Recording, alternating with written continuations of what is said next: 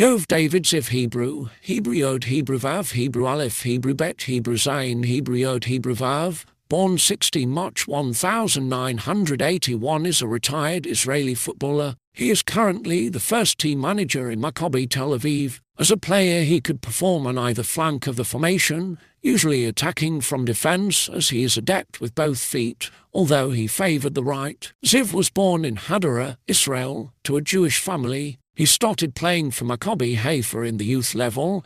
He was part of the team that won the 1998-99 season of the Israeli Noar Premier League. He later played with Hapoel Haifa and Hapoel Nazareth Illit, with which he achieved promotion from the Liga Leumit to the Israeli Premier League. In 2006, he moved to Beitar Jerusalem and established himself as a fan favourite, being able to play in both wings or both fullback positions, and even as a central defender. This came as a surprise since Ziv played as a striker in Nazareth. Before the 2006-2007 seasons, there were rumours that Hadera might let Ziv go, or that Ziv's role will diminish. Under manager Yossi Mizrahi, though, Yoav Ziv regained his status and became a more regular player in the starting lineup, playing as the right wing-back. On 28 January 2009, Ziv was signed by Belgian club KSC Lokeren for a €75,000 transfer fee on a 2.5-year contract from Beitar Jerusalem. In April 2010, Maccabi Tel Aviv announced that Ziv signed a 3-year contract with the club. On 15 July, Ziv made his official debut with the Maccabi Europa League against FK Mogren and scored his first goal for Maccabi Tel Aviv.